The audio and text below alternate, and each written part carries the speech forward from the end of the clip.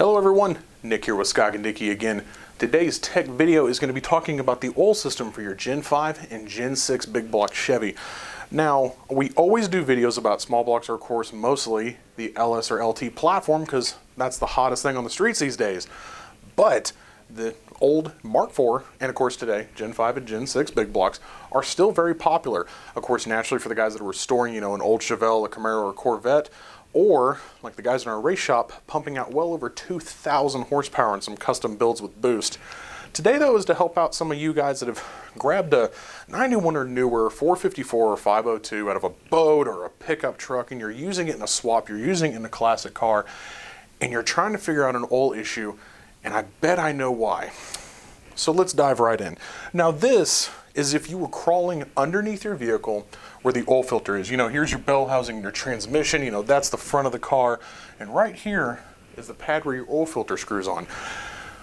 This would be if your oil filter was taken off. Now, what you're going to notice is there's an area where the oil comes out. It should be a weird oval shaped hole, maybe kind of coming in at an angle. That's what actually feeds the oil from your oil pump and your oil filter. Then of course, the return out of your oil filter is in the center, and you might see a little valve in there that looks a little something like this metal piece here. It looks like a thimble. A little bit about that here in a second. Then you might see another valve in another hole. It's right next to this blue one here. It's a perfect circle hole right there.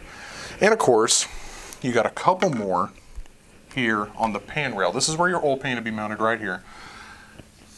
You got two here. And of course, these are 3/8 NPT fittings, but I bet you're seeing some low oil pressure at idle, something like 5, 10, maybe 15 PSI, especially when it warms up. Maybe after you did a pull, you saw that gauge, you freak out, and you're trying to figure out what happened. Well, these engines came from the factory with these little valves installed dead center here where the oil filter screws on, and of course installed here right next to where the oil inlet is.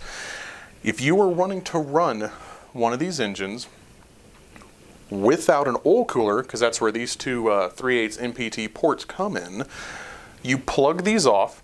You can get an Allen head plug, hex head, it doesn't matter. Just make sure it's the 3/8 NPT, put some thread sealant on it, clean it up, install those in, hand torque them, you'll be fine. You'll remove this valve from the center of the oil filter. Most people remove these little valves with a screwdriver, a pair of pliers. We've actually noticed the easiest way is to find the right size drill bit to bite on the inside of this hole here. If I remember correctly, I want to say it's a 3/8 drill bit, but you'll kind of have to test and find out. Most people just do it with their hands.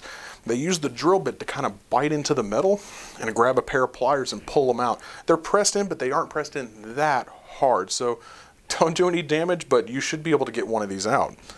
I bet we get 10 phone calls a week about this. This is a very common thing that happens for all you guys that pulled a truck engine and you cammed it, you threw it in a Nova, you're taking it down the track and you're seeing an oil pressure gauge and you think Autometer might have sold you a bunk gauge.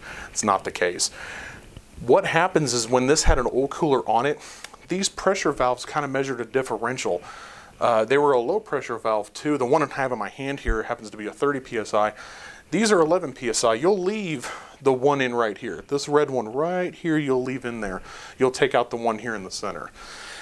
That creates a redundancy in the oil system where there's a whole bunch of right-hand turns before it finally goes down and feeds the rest of the engine. And that's all we're doing. We're taking that out to solve this issue. I really hope this explained a little bit going on here. There was a lot of discussions online about this, and of course a lot of phone calls, like I've said, and it makes people panic when they see that low oil pressure. The thing is that they are designed to run like that, so don't freak out just yet. Don't think that you trashed an engine. Do a little inspection if you think you might have, but for the most part we never really hear about any true damage that came from this. It's mostly just people panicking at a low oil PSI number they see on a gauge. So I hope we were able to answer some questions. We really hope you stop by next week for one of our tech videos. Again, this idea came from people like yourself. So if you have any comments, questions, concerns, anything like that, we love doing these videos. We love answering your questions. Let us know in the comments below on YouTube or Facebook. We do read through the comments. We do try to answer questions and whatnot. Give us a like and subscribe. And of course, like I said, please share our video so we can help out everybody here in the hot rodding world. See you guys next week. Thanks for stopping by.